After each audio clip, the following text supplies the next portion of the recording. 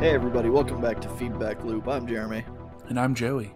and this week we're talking about Peach Pit, their Not album Being So Normal. Not Passion Pit. Not Passion Pit. It is the band that I mistook Passion Pit for. Yeah, no, that was right. See, I'm getting them mixed up already. Peach Pit, Being So Normal, is a band that I found through YouTube Music's Discovery thing, and I was like, I want to do it. And then we did Passion Pit instead, and now we're doing Peach Pit. And didn't I look like a right fool whenever I suggested that Passion Pit album? And you were like, "Oh, I mean, it wasn't on you. I looked like a fool because I thought Passion Pit was Peach Pit, and they're not. They're two different things. They're two different bands. yeah." Completely unrelated. I think. I mean, there might be some. There's probably some Kevin Bacon going on that you could say that they're related, but I mean, I guess so, but I feel like that could be said about like literally anybody. So. Right? Yeah, mostly unrelated. Yeah. Anyways, that's what we're doing. So I guess we might as well rip the Band-Aid off, drop the guillotine. Get straight to the cutting edge of this album. Jeremy, I hope that flawless segue into this intro track is indicative of your brushed up segue skills for this week. It's my week. Let's do it. Track number 1, Drop the Guillotine, or Guillotine, if you're someone that pronounces it that. I've always said how do you pronounce it before we even talk about the track? How do you say guillotine, Joey? I say it guillotine because that's how it's said. Okay, cool. People who say guillotine, I think, are doing like the quesadilla thing, where like I have some bad news for you. do you say quesadilla like, but that's actually how you say it? And I mean, no. I say quesadilla, but people definitely say guillotine, unironically. Well, we'll just have to find those people. I mean, the singer Neil Smith definitely says guillotine at least once in the song. But I feel like this is probably not. I don't know. This is gonna go off on a long tangent because there's. Do you want to save it, or are we going there? No, we'll save it. But I am going to say one more thing. It's Versailles, not Versailles. I agree. But okay, so this track is called Drop the Guillotine, or if you want to pronounce it guillotine, like apparently the singer does. Yeah, it's either one. But, without you even having to ask, I'm going to go ahead and tell you that I think who I am now, I think I like this album more than I liked the Passion Pit album that I suggested. That's fair. I wasn't looking necessarily for a comparison to Passion Pit because they are very distinct. Oh no, I mean just like in general, broader music wise, like I should have been listening to this album this whole time. I feel like I'd be a better person. Well, this album came out in 2017, I think. So I don't know when that Passion Pit album happened. It was like 2012, dude. That was ancient times. Anyways, Drop the Guillotine. How do you feel about it, Joey?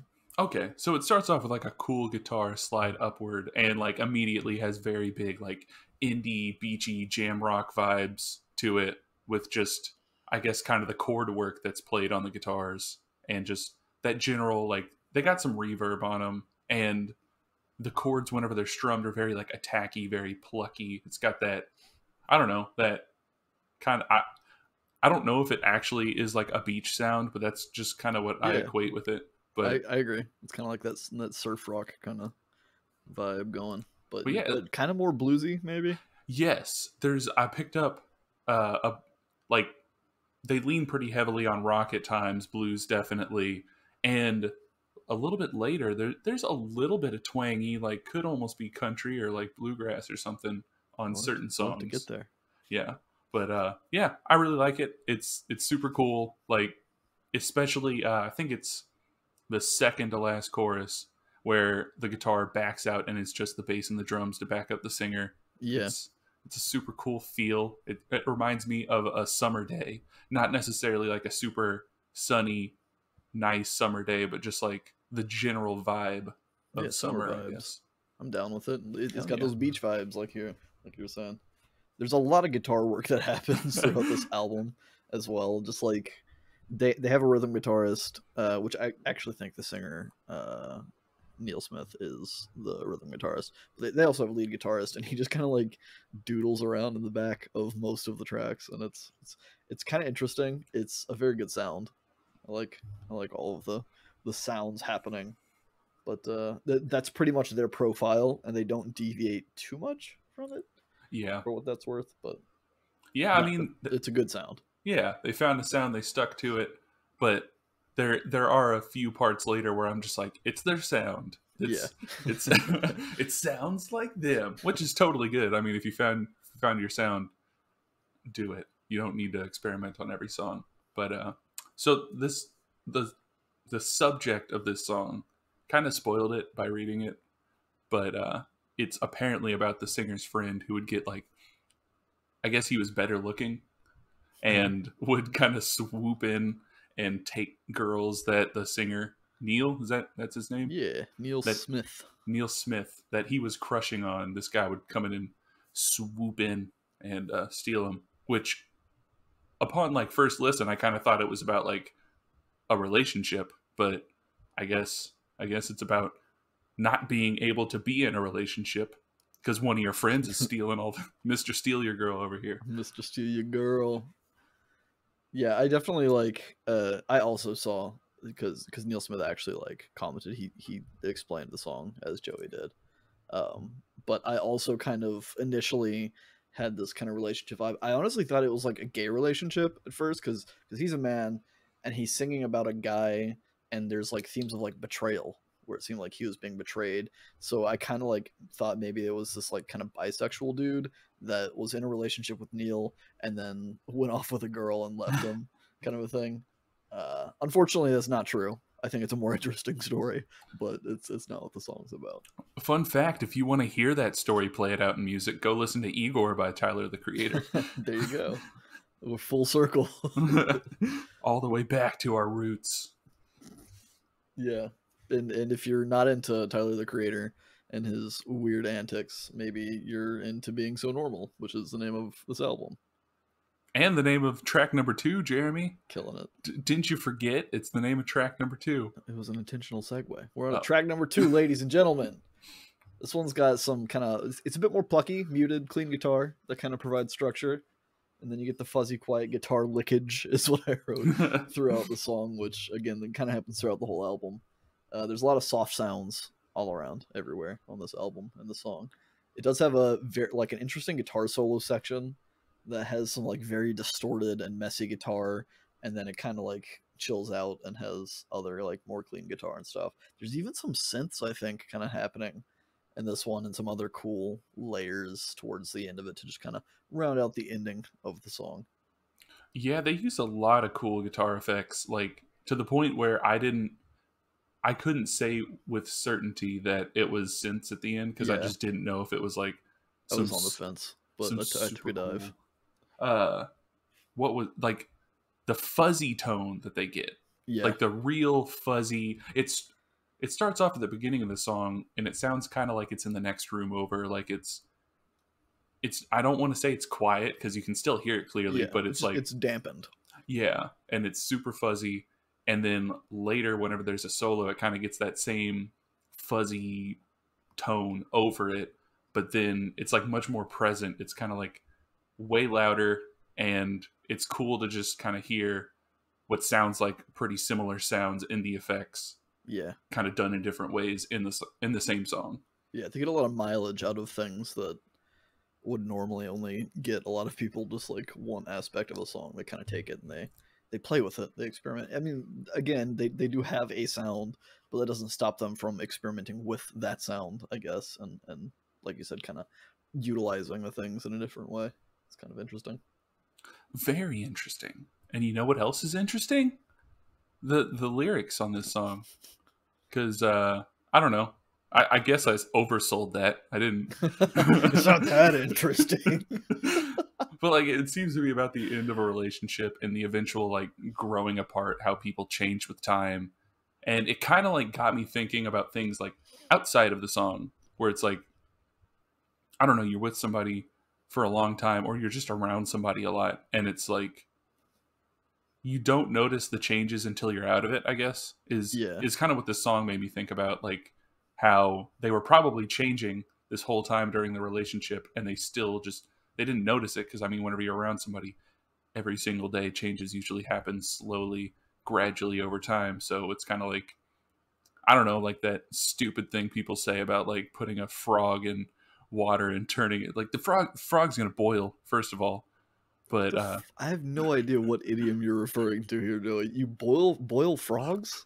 okay, so it's like, it's untrue, but people used to say it as like a fact to talk about this exact phenomenon where you don't recognize change whenever you're kind of this close to it. But it was like, if you put a frog in cold water and turn the stove on, if you gradually increase the heat little by little, the frog is going to boil alive before it notices that you upped the heat or something. Like, Gotcha. because it gets used to the heat. Sure. But like, that's totally not going to fucking happen. The frog's gonna jump out as soon as it starts feeling pain. Exactly. Like, there is no would that happen to you? Like, why frogs specifically? Well, And I mean, I guess the theory is that, like, it's the same with like a human in a shower, right? You turn the heat up and you get used to it, and you turn it up a little bit more. Yeah, the gradualness of it is kind of undefined and vague. So, like, obviously, the frog would jump out once it hit a certain threshold. But if that threshold is stretched out as long as I don't know. It's probably I'm not siding with people that say the frog's gonna boil alive, but there's also, I guess, some merit to it in that, like, I don't know, if something's spread out over a long enough period of time, theoretically maybe. I don't know what I'm saying, man. all I'm saying here is, don't boil frogs. Yeah, Unless I can take that stance too. unless they're already dead, I guess, and you're boiling them to like eat frog legs, then that's fine, I guess. Don't boil living Live frogs. frogs. There you go. Yeah. Yeah. Anyways, back to the song. I kind of also agree. I initially thought that it was more about like reflecting on a past relationship, but now that you mention like it being like being in the relationship and not noticing the changes that are happening, I kind of feel like that might actually be the intention of the song, because the last chorus he says, "Sometimes I can still see you just like I used to, but I grew my hair and you got tattoos, and man, it's hard to look through." As if there's still like that relationship part there. And Yeah. he's just kind of like he's hit a point where he has noticed the changes and he's still with the person maybe, and like kind of like realizing that, like, well, she was in there somewhere, but it's changed too much and I can't get past that kind of a thing. Yeah. Yeah. It's crazy. It's, people always talk about, like, I don't know, the work that goes into relationships and everything. Yeah. And I feel like half of it is just being able to like recognize growth and grow in a healthy way with another person, or be able to like recognize that, I don't know, if two people are, if you're growing apart, like that's not, It's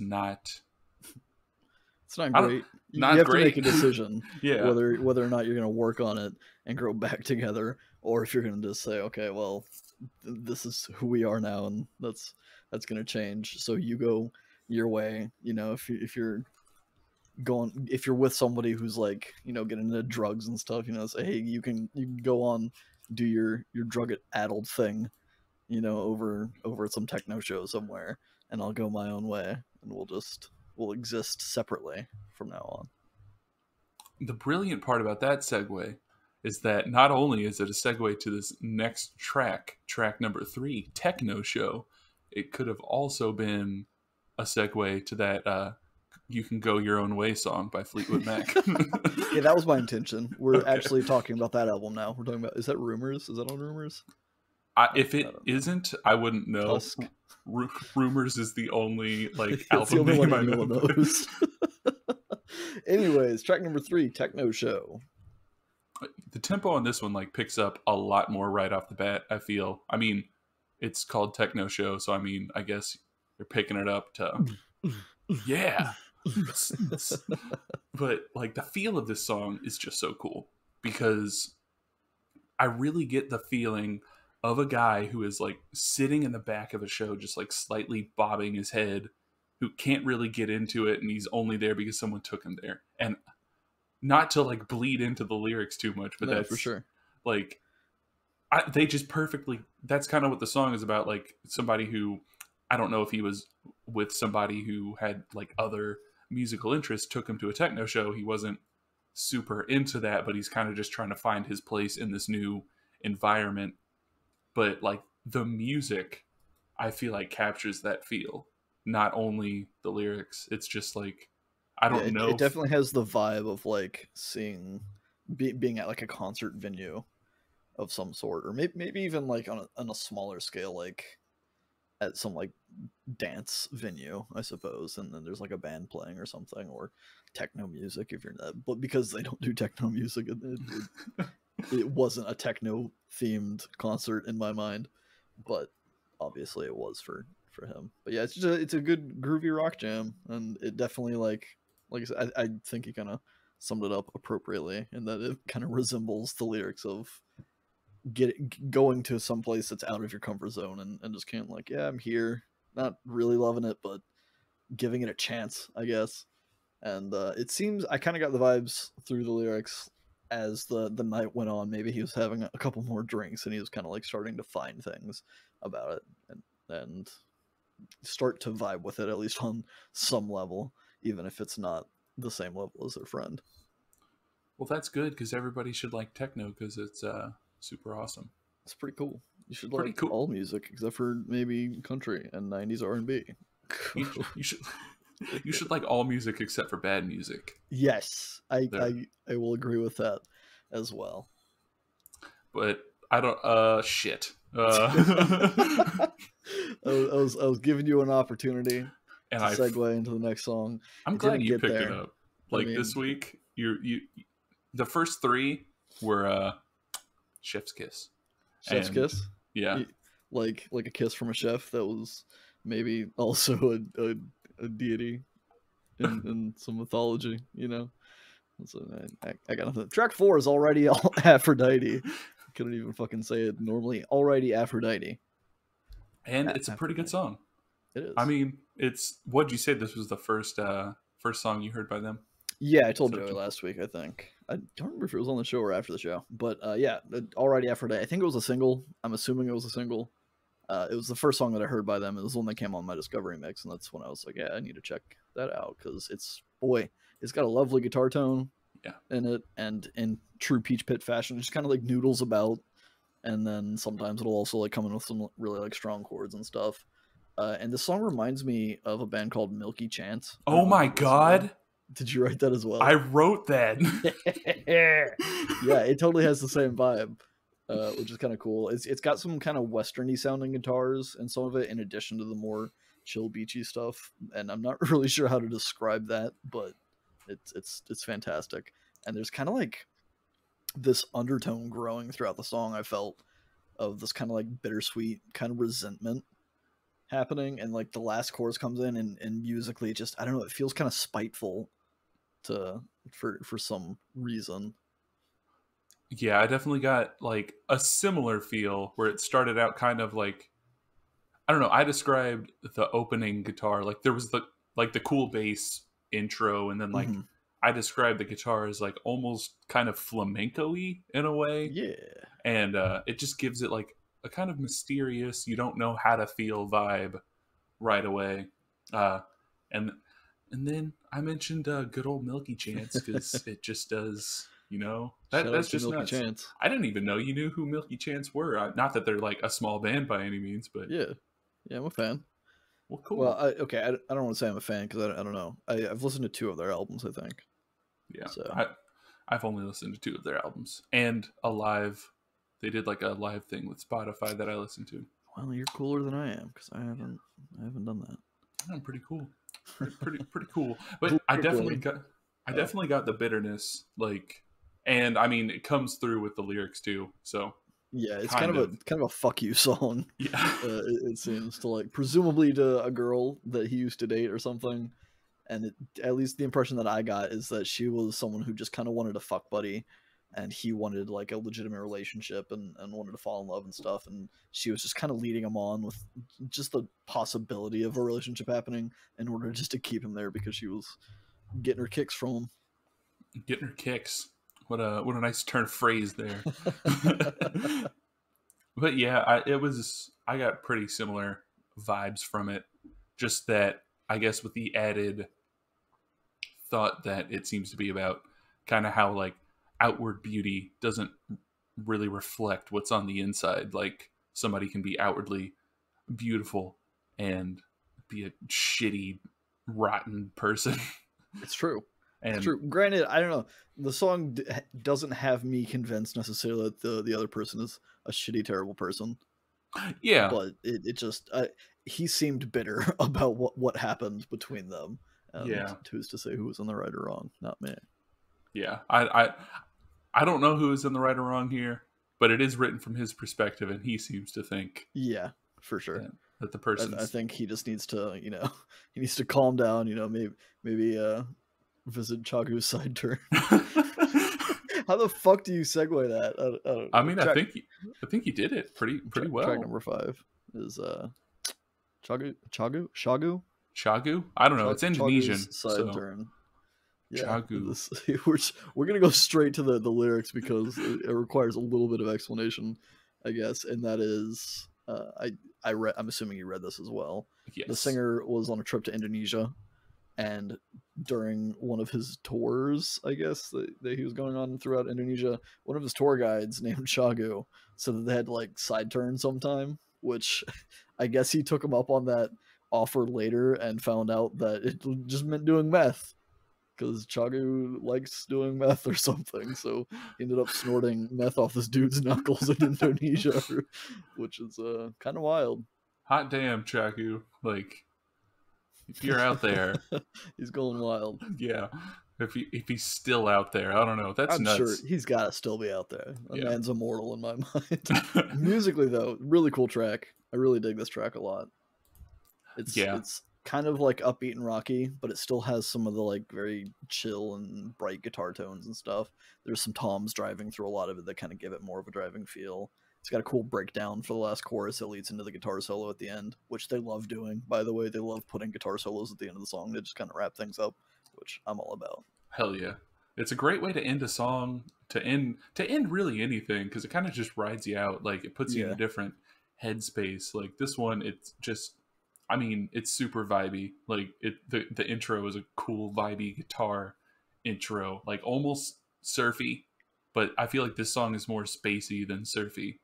Yeah. Because there's got, I don't know, just kind of throughout the whole song, just some spacey, like you said, like, I guess that dude's in the background just fucking noodling around doing whatever he does. I wish more bands would do that too, because there's plenty of times where I'm like, it seems like this dude is just not disconnected, but yeah, he's just like, at the rest of the band is playing this song, and he's just like, yeah, whatever. Yeah, I'm just gonna vibing. I'm just doing my own thing. And the world needs more of that, I think. But I don't know. And for real, like, I thought this song was called Chagu's Sideburn. for like, I had listened to it 3 times, and I was just like, why is he writing a song about sideburns? But nope, it's called Interesting. Sideturn. Yeah, Joey changed his name in our Discord today to Chagu's Sideburns, and I thought it was fantastic. I got a good laugh out of it. Good chuckle, good hearty chuckle. It's always nice a good chortle whenever you're out there snorting crystal meth off of some Indonesian tour guide. Yeah, I know a lot of people go to Indonesia to snort meth off of some locals' knuckles, but not me. No, I'm glad to hear that, because we need to talk about track number 6. Not me. Nailed it. That was good. That was real good. That was a good one. I had to recover after the last 2 botched segues. Yeah, my bad for one of those. This one, it starts off with like a cool, I keep saying the word attacky, and it sounds really weird whenever I say it. Like, but it's accurate. It's accurate. I mean, it sounds like I'm saying something like attacky, like attacky vase. Yeah, like something. It's attacky something, but it's like plucky, I guess, is what I should be saying. But it starts off with like a cool plucky guitar part, and I don't know, I really like that it keeps kind of that feel in the verse too. They do like a nice job of mixing cool guitar parts and Yeah, other instrumentation in with like the washy, beachy chords that you hear a lot in like the style of music. for And sure. this one, they kind of even take it more in a rock oriented way. Like the bridge to this song, it's I feel like the most rock of anything on this album, and it rides out the song as well with that same feel. Yeah, it's kind of an interesting, fun little mysterious guitar melody that kind of goes on, but it's yeah, you said it all. You said literally everything that I could say about it.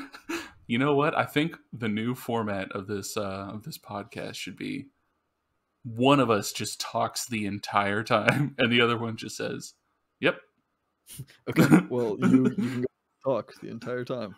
No, Yep. no. Yep. I was meaning that you need to be the one Yep. talking the entire time. Lyrically, not me, not me. Nose Ghost, not me. Is the name of the track, but also me saying that's not going to be me. Lyrically, though, it's a pretty simple song. A lot of their songs are actually pretty simple, which I'm all about. I don't like to think too much about what I'm hearing. Yeah, fuck thought. Maybe that's indicative of me, but it's a pretty simple song about like watching a girl that you like get away because you're too afraid to say anything, and then instead you just end up sad and alone and watching her walk away into the sunset. Yeah, and you literally do not leave the spot that you're watching the sunset in ever because you're just stuck there in that moment. It's a rut, man. Well, fuck that. You know what? If you're out there and you're in a rut, get out of that rut, man. I'm not going to give you any more advice because I don't know how to get out of a rut, but I'm going to tell you to get out of a Well, rut. okay. Step one, take a knife. Step two, heat it up, get it nice and warm. You know, because a hot knife cuts through butter. And just jam it somewhere and pry yourself out of the rut, like you're some sort of hot knifer. Well, you know what else is pretty hot? Track number 7, Hot Knifer. That was a weird segue.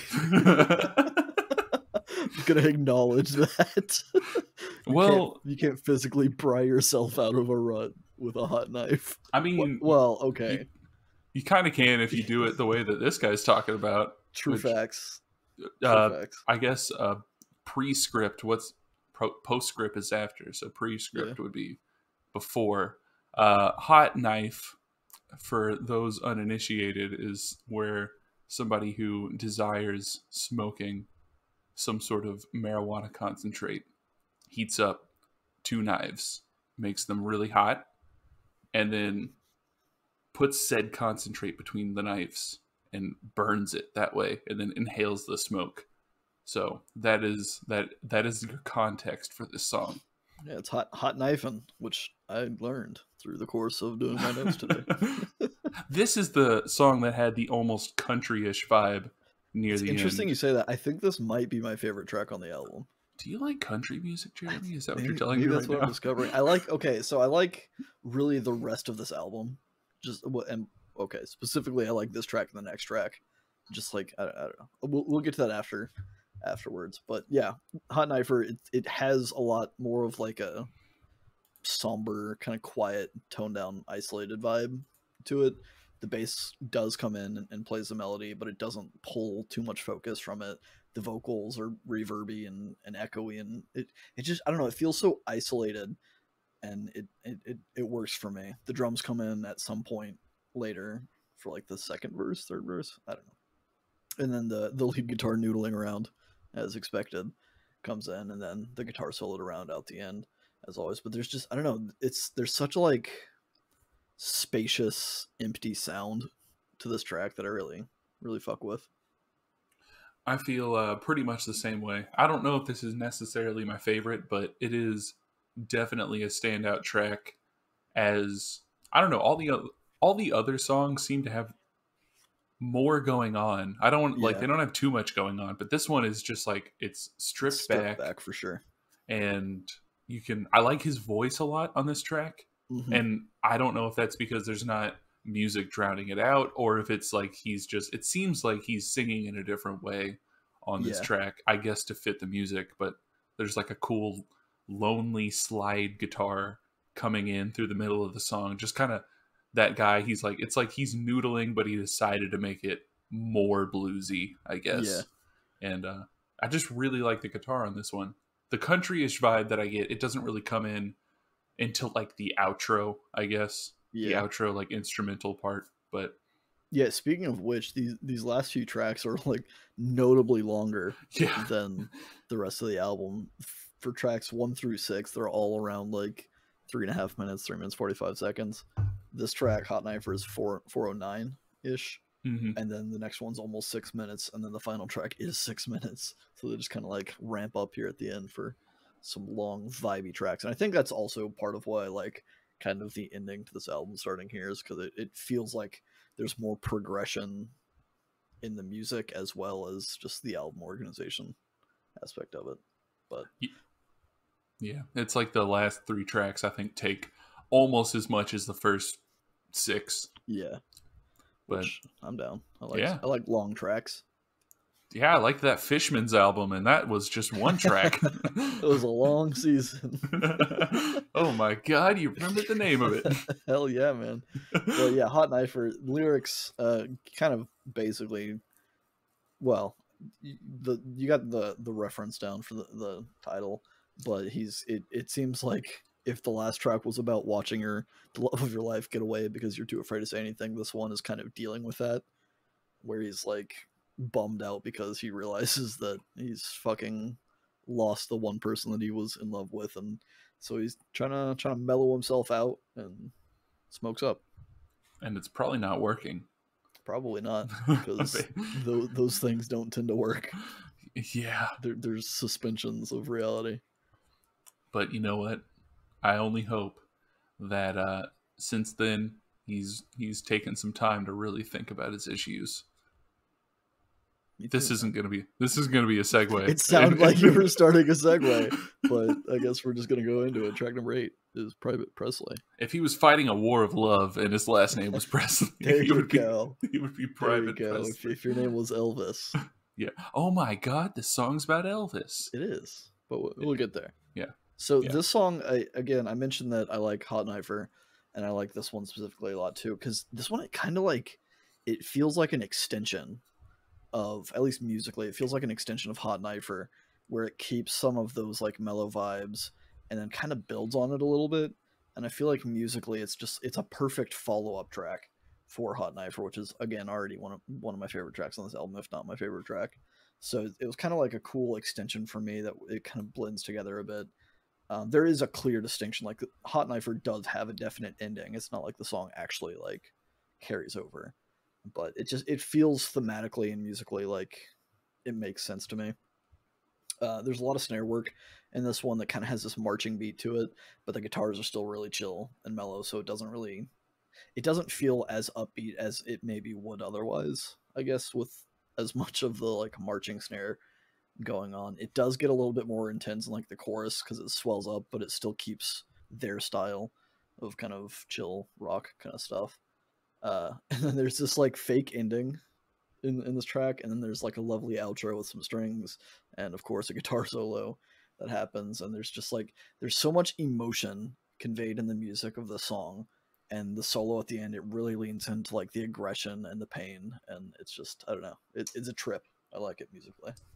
It is a trip. It's pretty great, and this whole album, namely this song though, made me want to play guitar more. I know I think I've said that quite a few times on this podcast, and I have here and there. Usually it's like 2 weeks after, I'll be like, for that 2 weeks I'll be like, okay, yeah, I'm gonna play. I'm playing every day. But this album, especially here, because it hit me with something that I was trying to perfect whenever I still played a lot of like electric guitar, where it starts off with kind of like a super watery effect heavy guitar, and then the drums come in over it, and then another guitar comes in over it, but it's doing this thing, and I don't know if this is exactly what the guitar player was doing, but it sounds like he's doing that thing where you're trying to emulate like a violin or something, where you like strum, but you have your pinky on the volume knob on the bottom of the guitar, and like as you strum, you slowly make it louder. It kind of has like a swelling action to it. Yeah, and it sounds kind of like the hit of I guess, like a stringed instrument that you play with a bow. But it was just super cool, and it took me back, and it made me want to play guitar. You should do it. You should play guitar, Joey. I Anyone should. listening, if you're thinking about picking up an instrument, whether you own it yet or not, do so, because music is fucking cool. And if everybody makes music, could you imagine how much good music we'd have if just like everybody put out their musical ideas? I'm sure there's a ton of really good, like, I don't, kind of like the same about like movies and books. If just everyone always followed their creative passions, we would have so much more good Yeah, art we'd of be all living in a kinds, utopia. World peace would happen, and hunger would end, and and we'd be immortal. we'd be immortal. But Fucking as music. Play instruments, man. yeah, everybody play whatever instrument you want to, write whatever book you want to, direct a movie. I don't know, man. But Yeah, this, be creative. Create things. yeah, create things. You know, the subject of this song created things. It's about Elvis. It He, is. well, I mean, whether or not he actually created things is kind of up for debate, and it's a contentious topic. But he played things. He was performed. he performed. He was a rock star, and he's the king of rock and roll. He wasn't voted that democratically. Somebody just called him the king of rock and roll, and a bunch of people were like, I don't know about that. It's fine. But Elvis, you know, he was drafted into the military. I don't know if it was necessarily at the height of his stardom, but he was famous. It was during his stardom, yeah. Yeah, At some he point. was famous, and the song is kind of about that and the impact. Like it's not like talking about how the public would react to that, but like somebody close in his life, maybe like a lover, a girlfriend, somebody who was close to him being, I don't know, their perspective of him being drafted, I guess, or just an outsider's perspective, maybe. I don't know. It's actually about his mom. His mom's perspective? Well, Oh. it's just like, it's a sad song about his life because he had a very close relationship with his mother. He had a twin brother. So the first verse talks about him being born, right? And it says, the cotton bed sheets, blood, my son, one less when it's all done. He had a twin brother in the womb, and his brother was stillborn before him, and then he came out and he was fine. And so he has a dead twin brother that never existed, or not never existed, but he was stillborn. And that, I think that probably weighed on him a bit, but he had a really close relationship with his parents as a result, maybe. And so he was born in Tupelo, I think, Mississippi, which they mention later in the song. But yeah, so the first verse is about his birth, and then the chorus is him talking about, like, it says, my voice is back home while I'm in hell. Who's the old slewfoot who took you from me? Because his mom died while he was drafted. So he was able to be with her, I think, when it happened, because he had some like emergency leave that he could. They allow exceptions for those kind of things, but yeah. So the song's about him being drafted into the military and being overseas while she's at home dying, essentially, and he died. And it says, "Who's the old slewfoot who took you from me?" Cried, "Oh, Private Presley." She swayed like the trees, kind of just like, because he had a very close relationship with his mom. That was a very big, like, defining moment, I guess, in his life, and the song's kind of about his experience going through that. So it's both. It kind of does it, I guess, in phases, but the chorus is mostly, I think, inspired by his mom, because like the first verse is him being born. The second verse, it seems like it's just about stardom, but also still just wanting to go home. And then the third verse is him being in Memphis. So maybe, I don't know, maybe it's him dying too. But it says, alone except my songs, you're gone. And I feel like the subject of his mourning, at least in the context of this song, is definitely his mother being killed, because they were super tight. Damn, man. I did some research. That's a lot of research. Yeah. Well, I also thought initially it was like a lover thing, and then I was like, I kept digging at things because things weren't adding up to what I was thinking, and so I ended up doing that. Also, side note, not really related, my mom was a huge Elvis fan. Oh. So she collected a lot of like Elvis memorabilia. I didn't know any of that from her, Yeah. because she died when I was young and I didn't give a fuck about Elvis at the time. But yeah, so that's kind of an interesting parallel to Elvis's life, I guess, losing his mom, and then I lost my mom, who was an Elvis fan. Kind of a weird meta connection, but yeah, I feel like the song's about his mom more than anyone. Rereading the lyrics with that in mind, I don't see how it could have been such a fool. It has to have been about his mom. You crazy. It has to have been. Yeah. And you know what? The breakdown that you have given us, it's the reason I subscribe. Oh yeah. Are you it's subscribed to Feedback Loop? I am. Ladies and gentlemen, please subscribe to Feedback Loop if you're listening. Like and subscribe, click the bell. Yeah. Make sure you get notifications. That's not. Oh, I guess it's followed on Spotify is what I should say. There you go. That's I follow it on. But yeah, it's an intense song. I mean, there's a lot of the other songs on the album are about, like, I guess, unrequited love, Yeah. or I guess ways to patch how you feel broken as a result of that unrequited love. But then this song, it just hits you with somebody being put off to war and their mother dying while they're away in said war, and then having to go back to that war afterwards. Like, yeah. it's heavy stuff. It's pretty shitty, but it can cheer you up after traumatic, depressing experiences going to a party. And maybe if you got a friend named Tommy, you can go over to Tommy's party and have some fun. And maybe while you're at that party, you can listen to track number 9, Tommy's Party, because it was a single. So I mean, that's if something's a single, that's like a party track, right? That's, sure. That's what people do. I don't know. I've not been to a party that had this track on, but I've not been to a party, so there's that too. Track number 9, rounding out the album, the final track. It's another like softer, kind of curious sounding track. Like it just felt kind of inquisitive to me. It seems there's a bit more focus on like the lead vocal melodies, or maybe I was just focused more on this one, but it seemed more prominent to have a lot more like fluctuation, I guess, in the range of like the vocal melodies. There's a solo in the middle of this track as well as the end, because of course it's always at the end.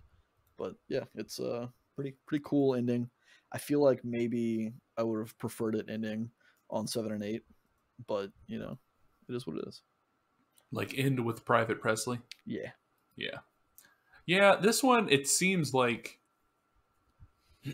I don't know. I like the lyrical part of this track pretty well, but I feel like if they were going to do a super long one, like, I don't know, this song was a pretty slow build, and I do like how they do verse then guitar solo then verse then guitar solo type thing and build it, but I don't know. I feel like it could have been a vibier, more instrumental song to write it out, or like a continuation of the instrumental at the end of Private Presley. Yeah. It's like something like that. Like, that seemed like a big defining moment.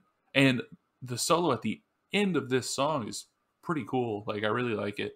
But I don't know. I feel like it could have been better to maybe make Private Presley like 8.5 minutes long and the ending, like, instrumental portion be 5 minutes long, and kind of just be like the end section of this song tacked on to Private Presley or something.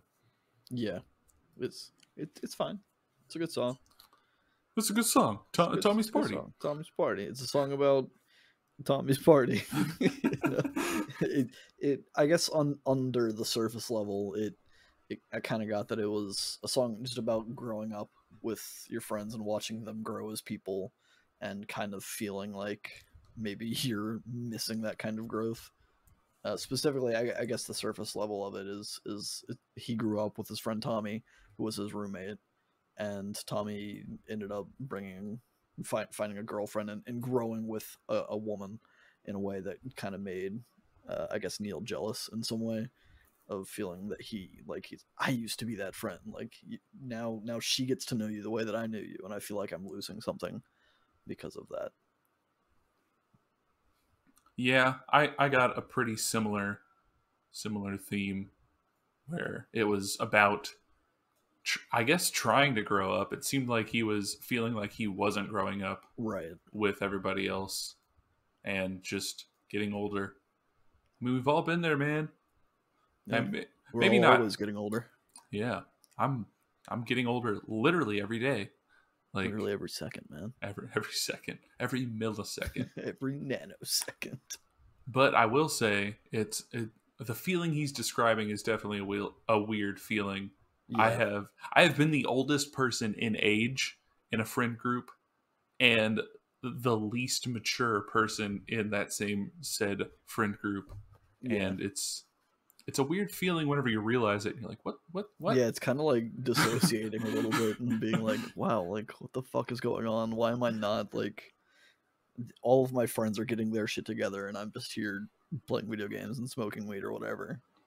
And so, not that that's not my perspective because I don't smoke, but like, I've definitely had moments like that. Yeah, it's like what the fuck. Though, if you can get your shit together and still just play video games and smoke weed, fine. Yeah, go for it, man. Do that. But get your shit together. Yeah, you can't use the video games and weed as an excuse not to. Exactly. Don't stagnate. Elevate. Yeah, what he said.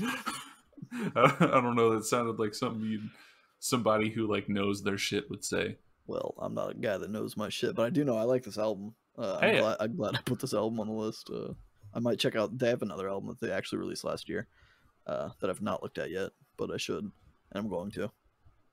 And I guess I will too, because I also like this album, and I'm glad you put it on here.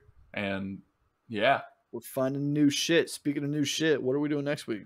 Brand new shit. That's what we're doing. Okay, it's not shit. Of new. It's not shit, you people out there. So you don't know this is a first for us.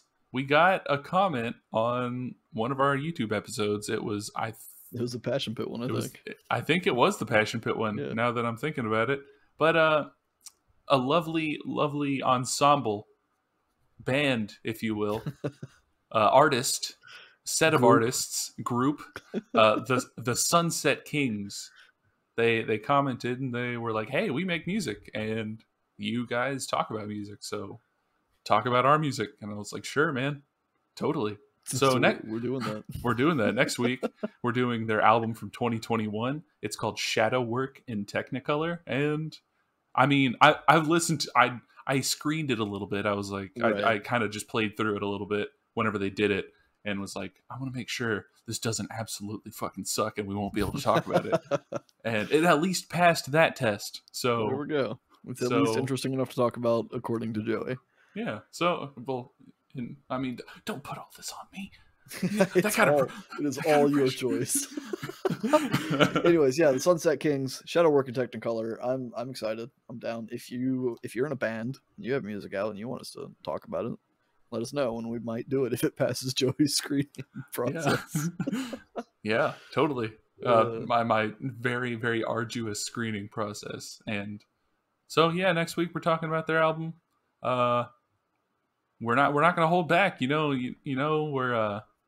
we're known for our scathing reviews over here. By that you mean me? Scathing reviews of Hella. Of just Hella. Just Hella. Wait, what? The recent Maui one. Wowie. Maui Wowie. Just Maui Wowie. Just Maui Wowie. Anyway, Sunset Kings, Shadow Work in Technicolor. Let us know what you think of this album by Peach Pit and also the Sunset Kings. And we'll be back next week as long as you stay on our feedback. And bye also.